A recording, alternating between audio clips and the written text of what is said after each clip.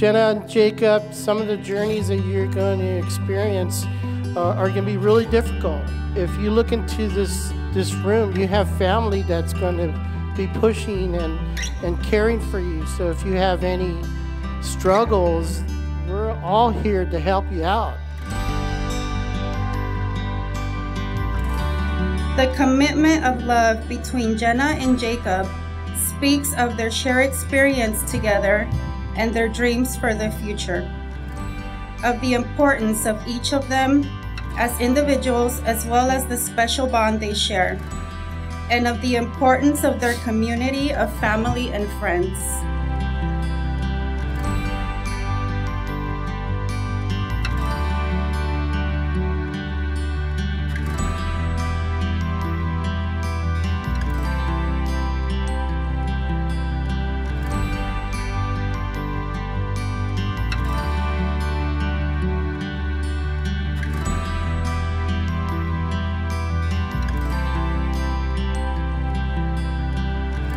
Proud of you, Jacob. Seems just like yesterday you were graduating high school.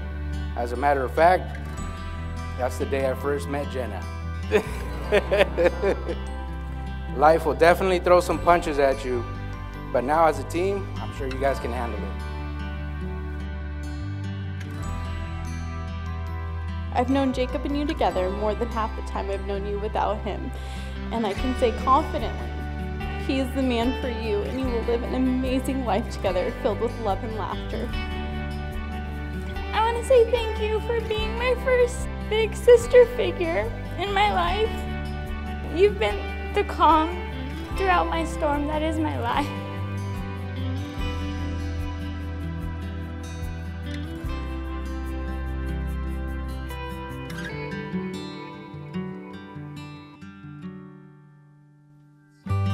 Do you, Jenna, take Jacob to be your lawfully wedded husband, to have and to hold, in sickness and in health, in good times and not so good times, for richer or poorer, keeping yourself unto him as long as you both shall live?